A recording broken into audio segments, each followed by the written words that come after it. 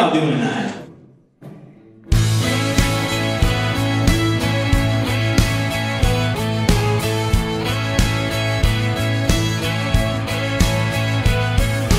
So I'm out here at Harrah's Casino in Kansas City, Missouri, just about to go on stage and do a little benefit show for St. Jude's, Partners in Hope, with KFK, the radio station here in town. And it should be a lot of fun, so come on, let's go.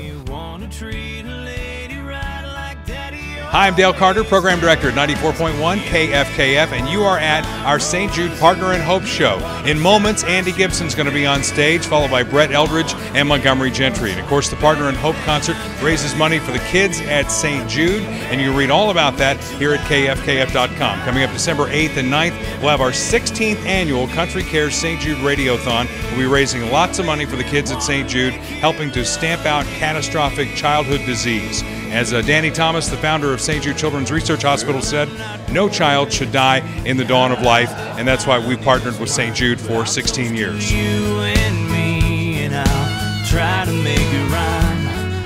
I'll learn your favorite song, stand in the yard.